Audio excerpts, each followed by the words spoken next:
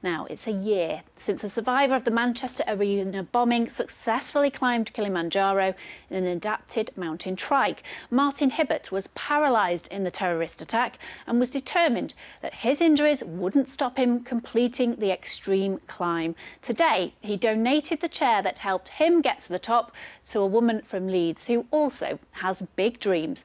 I went to meet them both this morning.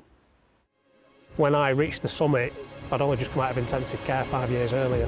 Life looked, very bleak.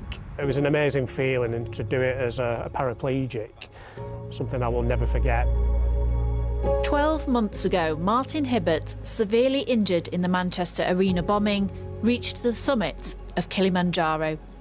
The journey was made possible by a team of supporters and one very special mountain trike. It's basically, rather than pushing with the wheels, you push in with a push and pull motion, and that puts you forward. So there's like a chain on it.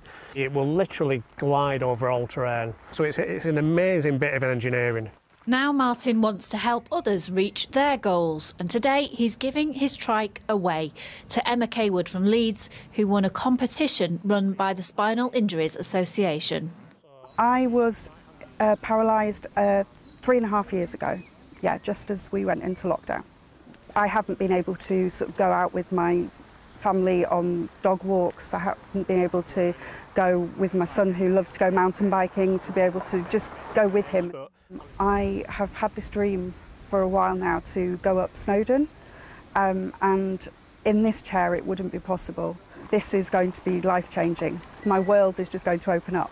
It will take time and training to get used to the all-terrain capabilities of the mountain trike. But for Emma, new adventures and Snowdon await.